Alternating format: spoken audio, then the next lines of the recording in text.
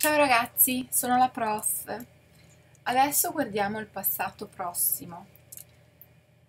The passato prossimo is a past tense. It's perhaps the most used, one of the most used past tenses. It is a compound verb, which means it's made of two verbs. So you get two elements each time. And on this page you see some words that you might need to introduce a sentence in the past.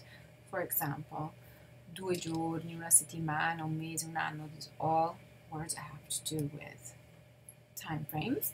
Fa means ago. Scorso, last. Passato, last Monday, last month. So lunedì scorso, il mese scorso, l'anno scorso, la settimana scorsa. Or you can use passato. Other examples, ieri, ieri sera. So most verbs conjugate with avere as their helping verb, also actually known as the auxiliary verb. And I would say that's 85% of our verbs. Okay, so it's avere, which will conjugate. This is your working verb, plus what's known as the past participle. So how do you make a past participle? Adverbs, like mangiare, becomes atto. Adverbs, like cadere, become uto. Ideverbs, like salire, become ito. Okay? I usually tell you in class, okay, so we do atto, uto, ito, and you have to know which one. Okay, so this is another way of seeing this. Are, atto, ere, uto, ere, ito. So this matches the leading vowel, this matches too, and this one doesn't. So you want to remember that one. Unfortunately, there's a long list of irregular past participle. So here it goes. You really have to learn these because these are very common verbs. Dire, which means to say. Detto. Fare, to do. Fatto. Scrivere, to write. Scritto. Dipingere, to paint. Dipinto. Bere, to drink. Bevuto. Rispondere, to answer.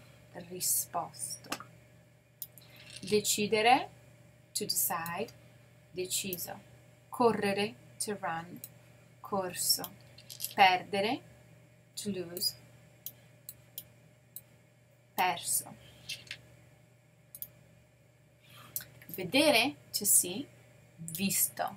Prendere, to take. Preso. Leggere, to read. Letto. Chiedere, to ask. Chiesto. Mettere, to put. Messo. Vincere, to win. Vinto. Aprire, to open. Aperto. Conoscere, to know someone, to be acquainted with. Conosciuto. I want to see the I right there, which is unexpected. This is an additional list, but as obviously you can see, it looks different. These are the irregulars of house verbs. So I will explain what the house verbs are in a minute, but these are your main irregular house verbs. There are more house verbs, but they're not irregular. So essere, to be, stato. Piacere, to like, piaciuto, here again. Nascere, to be born, nato. Venire, to come, venuto. Morire, to die, morto. Scendere, to descend, to come down, sceso. Rimanere, to stay, rimasto.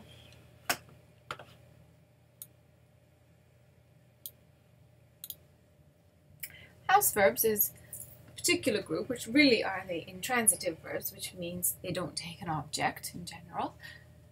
These verbs have one thing in common. Your auxiliary verb, so your helping verb, is not avere anymore. Your working verb is not avere, but it is essere. Now these are a bit trickier because not only the helping verb is essere, but your past participle, so atto, uto, ito, will have to agree with the subject. So it usually gets trickier. So let's learn the list.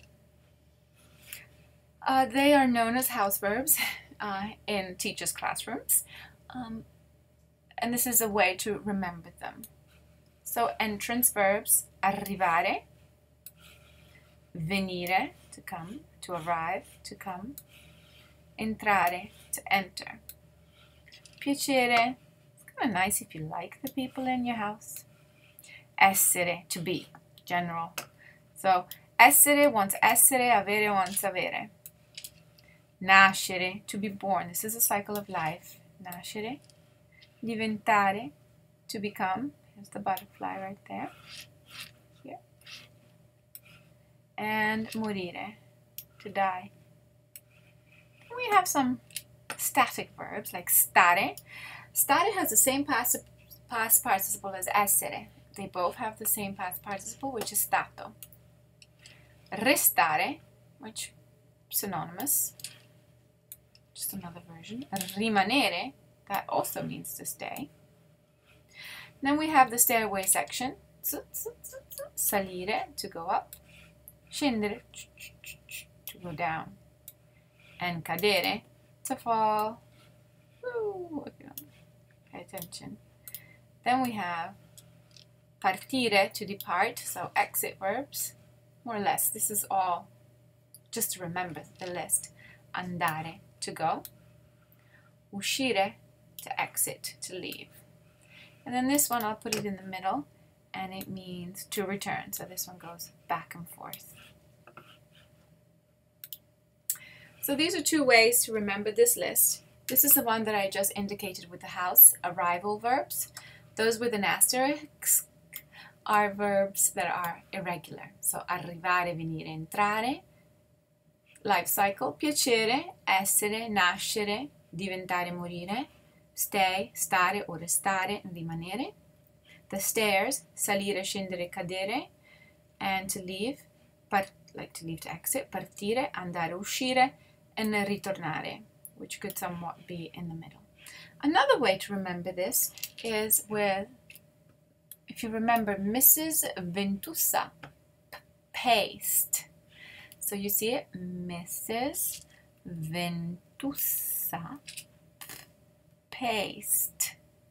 So that also is a mnemonic device. Okay, so really briefly, to make a past tense, let's make a past tense of a regular verb. So I ate. Io ho mangiato la pizza ieri. So this is your helping verb that does all the work, and the one with the meaning picks up the past participle, ato, uto, ito.